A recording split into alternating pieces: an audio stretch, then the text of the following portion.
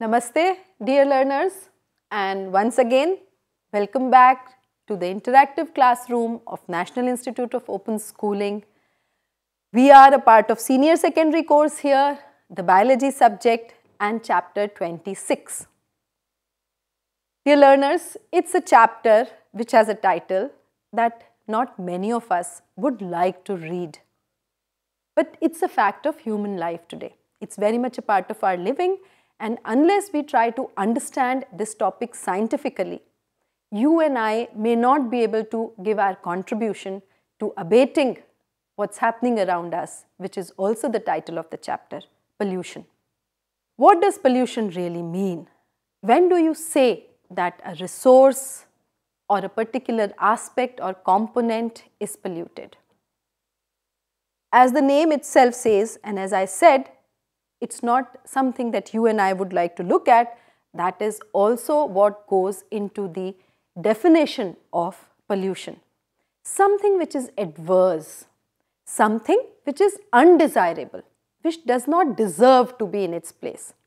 Whenever this kind of addition or deletion happens in the prevailing natural system, it leads to pollution. So, introduction of a contaminant is a highly technical term, but it's a substance which contaminates or changes, brings about a negative change in a particular resource. That's called a pollutant, and what it does to that natural environment or natural resource, it's called pollution. So, what around us can really get polluted? Well, the chapter before this talks about natural resources. You remember the soil, the water, the biodiversity. These are the resources which nature has provided to us and other living beings to be able to live in a healthy, comfortable manner. If these resources experience an adverse change due to something being added to them, a pollutant being added to them, then it is their pollution.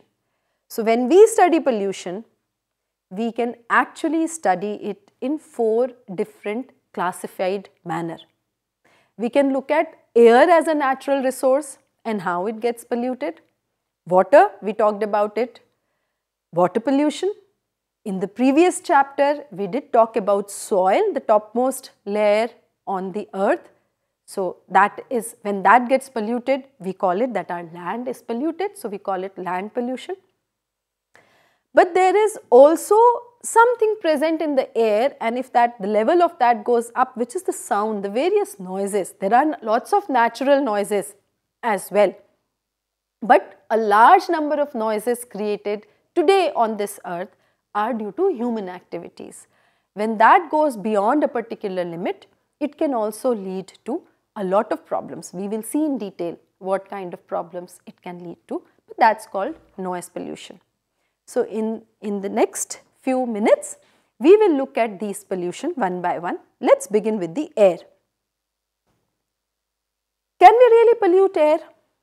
Is a question. Scientifically, this is a question because air is a mixture. And there's a big difference between a mixture and a compound. A compound has fixed composition, like water will always be H2O. It will always have 2 molecules of hydrogen and 1 molecule of oxygen, whether you find that water in India or you find it say in any other part of Asia or you find it in America. Water would everywhere be, it will be water only when it is H2O. But by nature itself, air is not a compound. It's a mixture. It's a mixture of large number of gases. Mixture doesn't have fixed composition. Now, if air doesn't have a fixed composition, can we actually pollute it? Yes, learners, we can still pollute it. It is so because while air doesn't have a fixed composition that only so much percentage of nitrogen oxide or so much percentage of oxygen, but there is an average air quality, an average mixture of gases around us that is good for us to live and other life forms also to survive.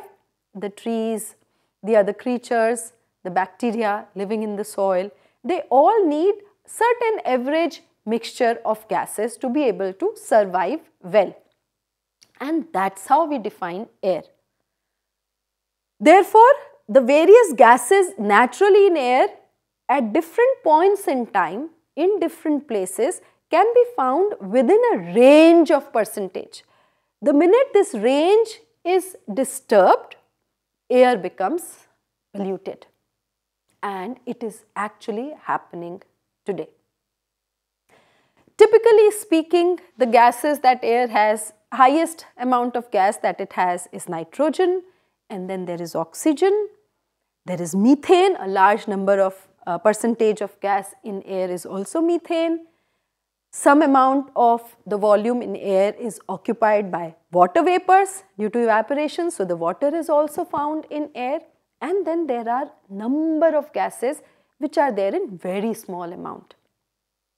When the amount is very small and we change it by a smaller amount again, that change proportionately is large, and it can therefore change the quality of the air the way we need it.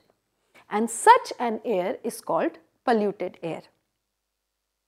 Although it's a fact that from time to time, place to place, the various components in air do change. So, the humidity, which is largely the water vapor contained in the air, is of certain type right now. But during monsoons, the same humidity gets built up. But that doesn't make air polluted, because that's a part of the natural process.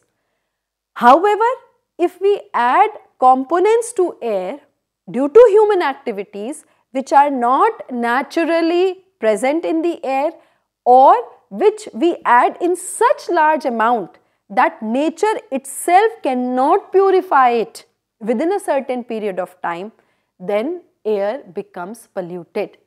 Such alterations lead to air pollution. How does these pollutants reach the air? Like most of the things that we have in science, this also has two clear categories, especially in environmental science. There are some factors which are natural factors, and therefore to a great extent nature can take care of it. But there are larger number of factors which are human made factors. Let's look at them quickly. Sometimes if a volcano is erupting, the air around the volcano, the atmosphere there may not be very healthy. After volcanoes, there are other processes as well which can disturb the quality of air temporarily, natural processes like storms. They bring in a lot of particles, the dust particles into the air, which we call as particulate matter. Now, that air also has poor quality if we breathe it. We can face problems and difficulties. But again, nature can purify it over a period of time. When in nature there are forest fires, forest fires is very much natural process, it's man-made as well. So suddenly one realizes that for a month or so, the amount of carbon dioxide in the air, or sometimes even carbon monoxide in the air around that forest is very high. But over weeks and months, this air also gets purified due to air circulation at global level, the global wind currents. At a very smaller scale, sometimes the plants and some of the natural processes around plants can also pollute the air. So, you would have heard doctors say typically during after Holi time, April, March, April, they would say, oh, you have allergy to dust, you have allergy to pollens, it's a pollen allergy if you have cough and cold and you sustain it for a long number of days. Then they say, now that's the time when a lot of pollination in India at least is happening, in a lot of Indian species. When the flowers bloom, and that's typically Basant as we call it, during that time the flowers are blooming and they have what is called the reproductive parts in them, which are small, very small. You would be able to see in China rose, if you open and you see a flower at close depth, you will be able to see some dust, powdery kind of thing on it. Now that's pollen, that's actually the male gamete. With wind and air, sometimes it gets flown to another plant of the same species, and then it will fertilize that plant and new plant will get created. This pollination through wind and air at times can change or alter the quality of the air in that particular area, and sometimes you and I can feel allergic to us. But that is also a natural process, and as soon as the basant or that pollination period is over, the air comes back to its average normal quality. So, number of natural reasons by which air pollution can happen, but the pollution is also taken care of it by nature. Now, let us come to some of the human made factors. A lot of exhaust that goes out of human activities into the air. All of these are polluting the air because they contain gases which are either not there naturally in the air, or even when it is there naturally, their proportion in the smoke that goes out of human activities is extremely high, and therefore it pollutes the air. So, a lot of exhaust out of human activities can pollute the air on the earth, because the smoke that goes out of these activities either adds those gases to the air which naturally air does not have, or even when air has those gases, the amount and the quantity in which human activity smoke or exhaust adds is out of natural range and it pollutes the air. I have listed on the slide some examples for you on what these human activities are. Our industries, there is exhaust that goes out of the industries. A lot of engine, so it could be in the aircrafts, it could be in the two-wheelers or the cars that you and I drive, it could be the train, the steam engine. They all add gases of different types and different quantities to the air. Learners, a lot of exhaust, whether visible or not visible, also goes out of our homes into the air, either through the process of cooking or sometimes in the process of heating the houses during winters, or little bit of burning here and there that you and I may be doing, say campfires and those kinds of things. So, a lot of exhaust goes out of this activity as well. A very large amount of heated gases get added to our air due to the electricity generation activities that we have. But it is a fact that we need that electricity. However, remember, every time a power plant is working, it is adding pollutants to our air. So, we talked about natural and we talked about human made sources. In this slide, I won't go too much into detail, but I will touch upon, because this slide is from the textbook. It is completely there in the textbook. I have two slides, this one and the next one, which is from the textbook, typically trying to tell you that what happens when certain gases are extra or higher in quantity in the air. It could be gases of sulfur. So, as sulfur is emitted from industries, it can form varieties of sulfur oxides. As nitrogen goes out of, say, the fertilizer plant or the pesticides that we may be creating, nitrogen oxides can get added to the air because oxygen is always present there. A lot of industries emit hydrocarbons into the air. Now, all of these come from a variety of industries, and the sources is listed in your textbook and also in the slide. But they have different kinds of effect on us, on humans. Some will affect our respiratory system.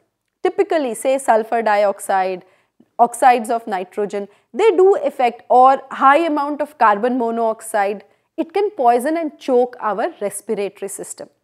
But there are some other ones which can even lead to as harmful effect as leading to cancer. They change a lot of processes in our body and can create cancer in our cancerous cells in our body, like the hydrocarbons. So, the list goes on. Two very important and very popularly known pollutants that you read in the newspapers, or a lot of news channels in the television also talk about it, and cities like Delhi experience it in a very severe manner, is what's called high amount of particulate matter, too much dust, there is always dust in the air, but when too much dust happens, it disturbs everything. It disturbs us, it also disturbs the other living organisms including plants, because that dust gets coated on the leaves and the plants can't breathe anymore. Sometimes it affects the photosynthesis as well. It affects our respiratory system as well. Of this, smog is a byproduct. Technically speaking, smog is smoke which is coming out of, say, burning of the grasses or burning of agricultural remains, say in the farms of Haryana and Uttar Pradesh. That is the smoke which is coming out. But at the same time, during winters, what happens? This is smoke which has high amount of carbon dioxide and carbon monoxide. In winters, the air is much cooler than the air on the lower level. So the smoke doesn't go up anymore. It hangs there, because as it goes up, it cools and becomes dense. So it can't fly up anymore. It hangs there. And in metropolitan cities, especially cities like Delhi, Chennai, one can see that there is one clear layer of smoke all the time hanging in the city. That is smog, which is a combination of smoke and fog that appears during winters. Now, this is extremely dangerous for our lungs, for our respiratory system, for a lot of other processes in our body, and also for plants and animals. So, it's not just that air quality becomes poor, but when air quality becomes poor, it becomes so distressful for us that sometimes even the judicial system, like in the case of Delhi, that courts have to give order and say, please stop burning the crop remains or stop construction, because a lot of cement particles are going in the air. So that happens. Acid rain is yet one more serious problem of air pollution. We just realized that there is constantly exhaust going into the air of sulfur, nitrogen, carbon, carbon dioxide, carbon monoxide. Now, imagine that these gases, these pollutants are somewhere there in the air around us, and it's the monsoon time, or it's the rainfall time in that area, and suddenly the rains come in. There is high humidity in the air because it's rainfall time, and there is a large amount of water in the air. This water mixes with the oxides of the gases and create acid. So you can get nitric acid and sulfuric acid. This acid actually comes down in the rainfall. Imagine having rainfall and not being able to enjoy. In fact, it is so disastrous that around the factory areas where the smoke would have gone out, it can not just harm human beings, but it also kills the vegetation there, because there is acid in the rainfall. Now that is a kind of pollution we would really not want to happen, right? So acid rains is a problem. Another important aspect that the whole world community at global level is dealing with when it comes to air pollution, it's called global warming. This will take a little time for you to understand, because it's talked about a lot in the media, in the news channels, but there is a science behind it, and there's a scientific concept called the greenhouse effect. If there was no greenhouse, this greenhouse effect, as you would read, they say is responsible for global warming. But there is something in between which disconnects greenhouse with global warming in the way that greenhouse is a natural process. And learners, remember, if there was no greenhouse, you and I would not be able to survive on the earth. So let's try to first understand what is this natural process of greenhouse. Typically during the day, we get sun rays on the earth, right? And therefore the earth's surface gets heated. It absorbs a lot of heat, and this energy, as you studied in chapter 23 in ecological principles, it is used for a variety of work, including creation and synthesis of food and food eating and movement and all that happens. Now during the night, that part of the earth doesn't receive sun rays. So the atmosphere cools down compared to the daytime. So there is a temperature difference between the air and the surface of the earth. And we know that by virtue of energy, wherever there is higher energy, it will move towards the area of lower energy. Air has less temperature and less energy and less heat. The surface of earth in the evening hours and night hours is warmer. So slowly the energy that was absorbed during the day in a different form, in an infrared form, it moves to the atmosphere. And from the atmosphere, eventually it goes to the universe. It crosses the air also and it goes to the universe. In this process, there are certain gases in our atmosphere which keep certain amount of energy within them. They don't let it go to the universe. These gases are largely carbon dioxide. The most potent greenhouse gas is water vapor. The water vapor in the air, we say usually, you would hear your parents, grandparents or your family members say, oh, if it's cloudy, it will be less chilly. It won't be very cold, because clouds retain a lot of heat during the night time and keep the earth warm. Similarly, carbon dioxide also is a greenhouse gas. It does that. Methane also does that. So, there are percentage and proportion of these gases present naturally in the air, which doesn't allow all the energy to go out of the atmosphere during night hours. And therefore, even during the night time, the earth remains a little warm. If there was no water vapor, if there was no carbon dioxide, no methane, all the energy would have left the earth during night times and it would have become really, really cold. And the temperature difference between the day and the night would be just huge. We don't know what may have happened, but one can guess that perhaps a lot of life forms would not have existed on the earth, because it would have become so cold at night that our systems would collapse, our body systems would collapse. So, greenhouse effect is natural. It is due to gases present naturally in the air in certain amount, and you can see it on the slide now, you are seeing that. And it keeps the earth temperature, average temperature, in a range which is good for all life forms on the earth. So, greenhouse effect is desirable. If it wasn't there, we would not be here perhaps on this earth. But now what is happening? Due to human activities, due to human activities, a large amount of carbon dioxide, we are burning fuel everywhere, whether we burn the petroleum or we burn the petrol, diesel, kerosene or even the wood. Every time we are burning any fuel, we are creating carbon dioxide. Where does it go? It goes to the atmosphere. So, the proportion of carbon dioxide in our air goes up. And remember, carbon dioxide is a greenhouse gas. By nature, it will protect the earth and keep the energy within the earth system. So, now more and more heat is remaining within the earth because the amount of carbon dioxide has gone up, and that's causing rise in average temperature of our earth. And that can do a lot of harm to complete life, and that's why scientists, politicians and common citizens on this earth everywhere globally are worried about global warming. It's comparable to the fever we get. 98.3, 98.6 we count it as normal, degree Fahrenheit is normal body temperature. But the minute it becomes 99, it becomes 100, the doctor has to give us medicine. There is something very much wrong in our system. Same as the earth. Even 1 degree rise is too much for the earth to handle. And the predictions are that we are going to raise the temperature, even if we stop all the activities, at least by 1.5 degrees Celsius. So, imagine what will happen on the earth. So, that is air pollution. It's a part of air pollution as well, global warming. Last that we see in the air is what is popularly called the ozone hole. What is this kind of pollution? A lot of sprays that you and I use, like the deodorants or the refrigerator that you and I have at home, and there are large refrigeration industries, they all use something called the chlorofluorocarbons.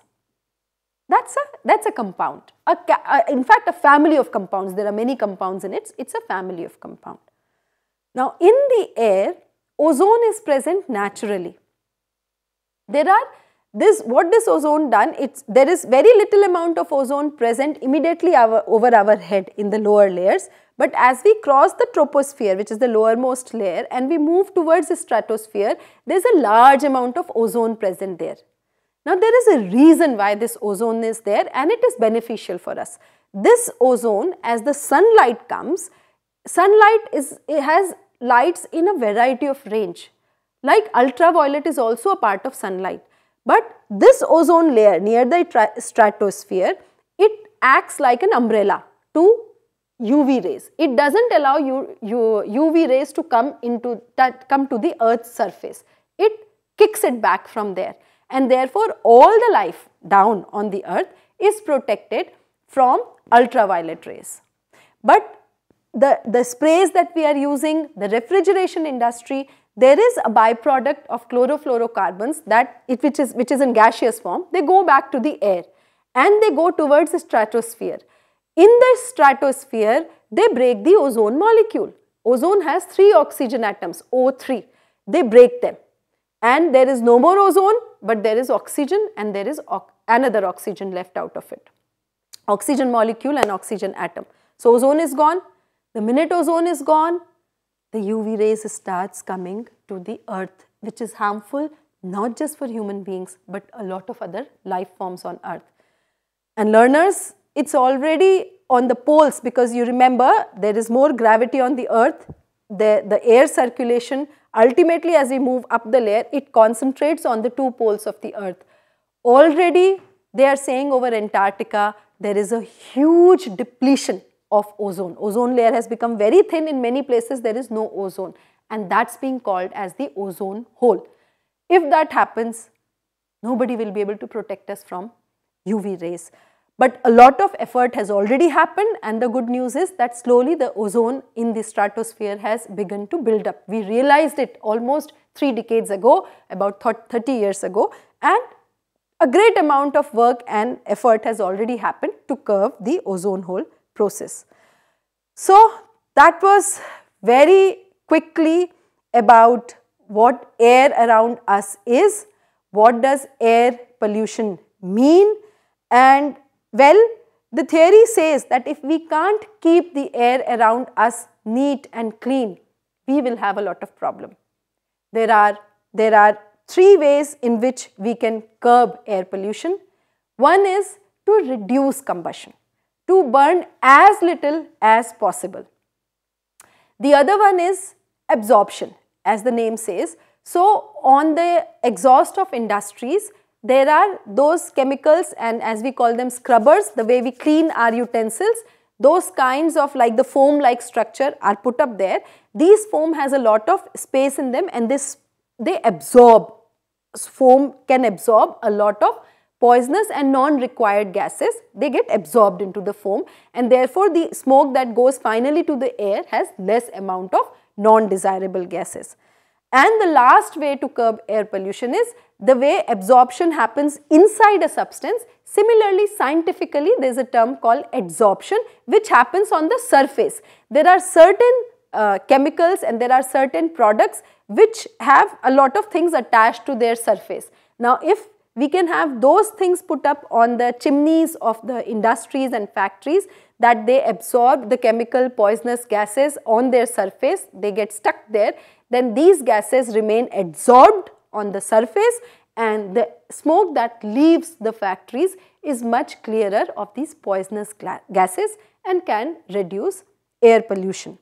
So today that's where we would stop, and in our next lesson when we meet together again, we will continue with part 2 of pollution and look at some of the other natural resources and how they are getting polluted.